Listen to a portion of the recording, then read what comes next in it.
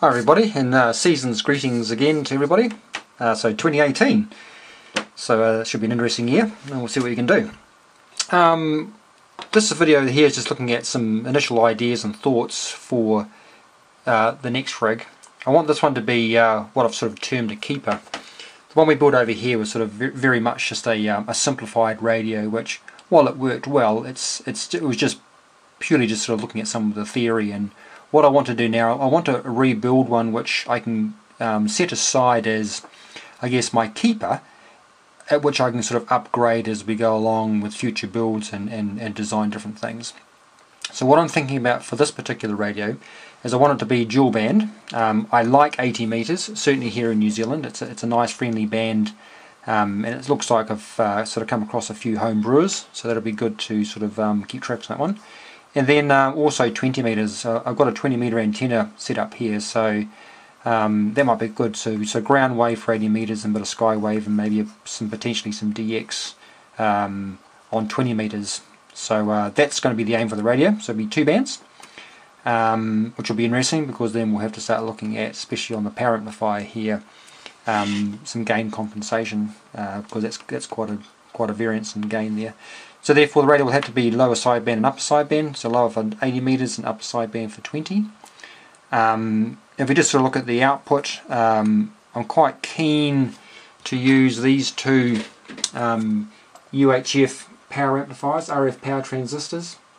They're designated for 12.5 volt UHF large signal amplifier applications. So I was kindly given these by a local ham, so I'm quite keen to use these. So what I'd like to do is look at a power amplifier which is putting out sort of a good sort of 10 to 20 watts, and I think I'll probably play around again with a push-pull style amplifier. So that'll be the plan for output power, so well above that sort of 5 watts. So going through, so for the mixers, I think because of the homebrew nature, I'll reuse the two homebrew mixers over here. The alternative is to use these SBL1s, which certainly work very well. And as we saw in that earlier video for the other build, you know, my uneducated ear, I didn't hear much difference between this mixer here, the homebrew mixer, with the matched 4148s and the commercial mixer. So I think at this stage I'll tear those out and we'll use those again, vice these SBL1s. The crystal filter, I was thinking about using these. I got these on eBay, but I've sort of gone off that idea. So on eBay you can get for 30 US this board here, which comes out of a commercial piece of equipment, and it's got a lower sideband and an upper sideband filter for SSB, as well as an AM filter. I was looking to use one of these, but I'm quite conscious that people don't necessarily have access to commercial filters. So what I'm going to do initially, and if it works out well then it will certainly stay in, I'm going to homebrew a crystal filter out of some, I've got a few of these 8 megahertz crystals. So I've been sort of played around with these many months ago, and was just sort of tinkering. But what we'll do is we'll look at homebrewing up a ladder crystal filter, so a 4-pole, so 4 crystals, and we will use that as our main filter. We'll do the same switching arrangement where signal direction is always through one way through the two IF amplifiers for both transmit and receive. So we'll just use that same crossover relay as we had in the earlier build. That works well, and it just means we just cut down on 2 amplifiers.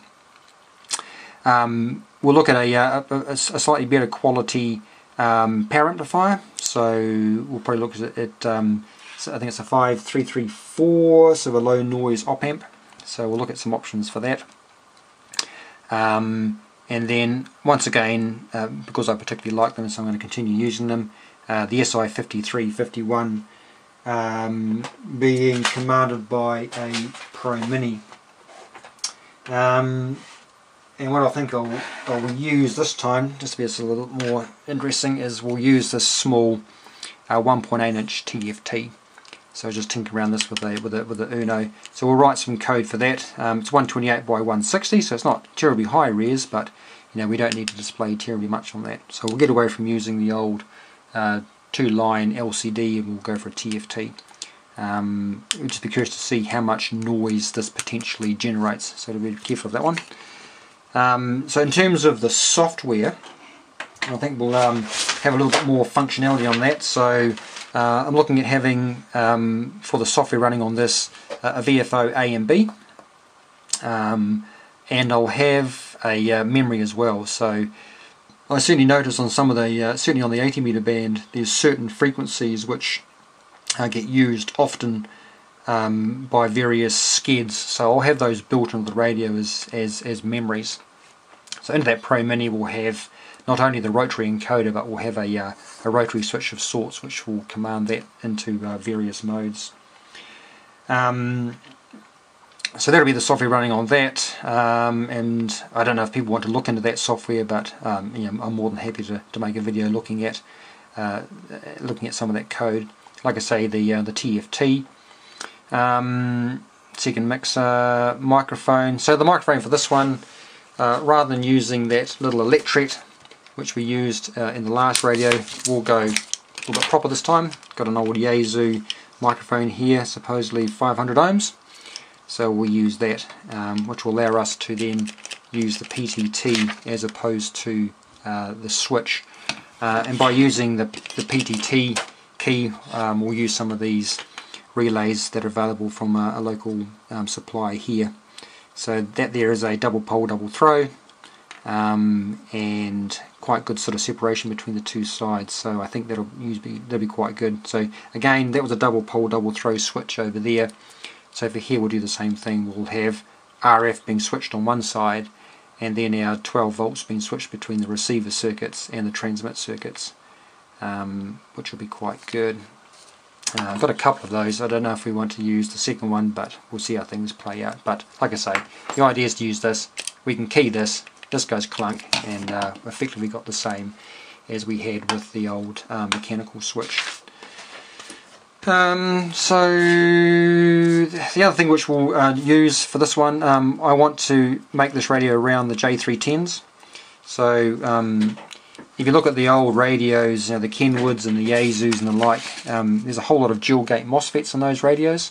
So same thing again, I'm going to look at using a dual gate configuration out of two J310s in Cascode.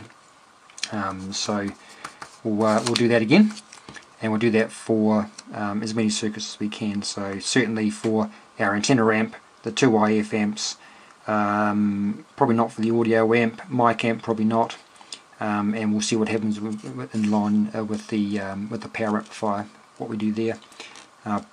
Probably may look to go back to using, because this one here is not going to be as simple as the last radio. This is going to be a little bit more complex. We might sort of reuse some bits out of the junk box. So these are 2N3054s. So 5.3. So we'll use those. What was I saying? We'll reuse those for this particular radio. Yeah, so I think that's probably about all, I think, for this particular radio. Let me just double check. I got the impression that looking at the maths was useful in the last radio, so where we can and where it's appropriate, we'll look at some of the behind the scenes maths, or at least look at the logic of what I was thinking, or what we are thinking collectively when we put this radio together. We'll run it on 13.8 volts, so that'll be a bit different from that radio. That was on 12. We'll run this on 13.8, and once again we'll look to use LT Spice where we can. So we'll look at doing the theoretical circuit, we'll model it in LT Spice, tune it, and then we'll build it and see what happens in real life, acknowledging that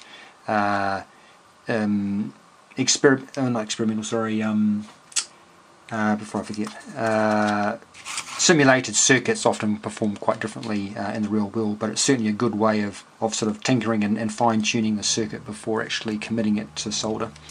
AGC I just mentioned down here. I want to have an AGC circuit here, and the beauty of using this, the dual J310s, is we can use the second gate on certainly the two IF amps.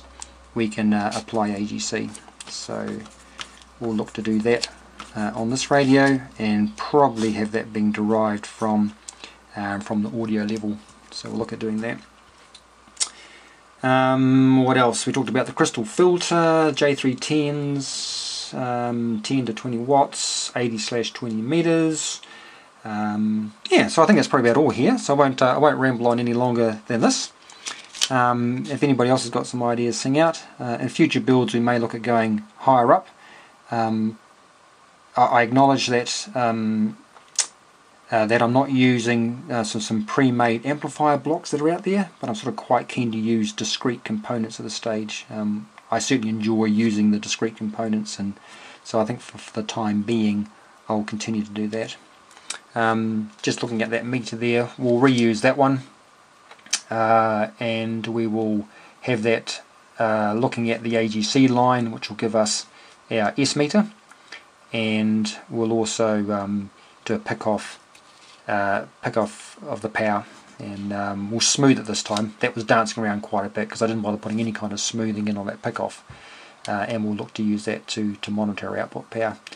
I'm not quite sure which scale we're going to use because that's 10 watts, and we're going to be pretty bit higher than that one. I do have this one lying over here, and I see that scale there goes from 10, 15, 20, 25, so could be an option to use this particular one. Then we've got our S meter on top, and then we can use that blue scale, could be our power meter, which gives us 25 watts. So maybe that's the plan, we'll use this one. Other than that, that's probably enough for now. Any ideas, please sing out, and if everybody's happy, then we'll do a similar series as we did last time. We'll just break it down module by module, and we'll go from there. I'm going to start by doing the crystal filter, and then we will look at probably going, what's the best way of doing things? We'll probably go, I think the good way is, which has been done by others, is start off with once we've done the crystal filter, we'll do the audio amp, and then we can work back towards the antenna. The beauty there is, as you build each circuit, you can test to see if it's working. So once you've built the audio amp, shove your finger on the input. If you hear a hum, that's working. Rightio.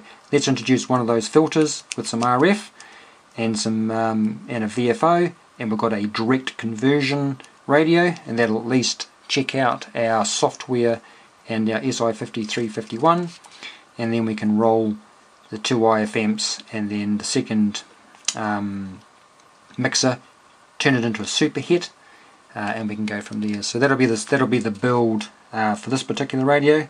It's worked in the past, and it's certainly the one that I'll do again. Okay, 73s everybody. Leave any comments, whatever, and we will see you for the next video, which will be looking at the crystal filter. Until then.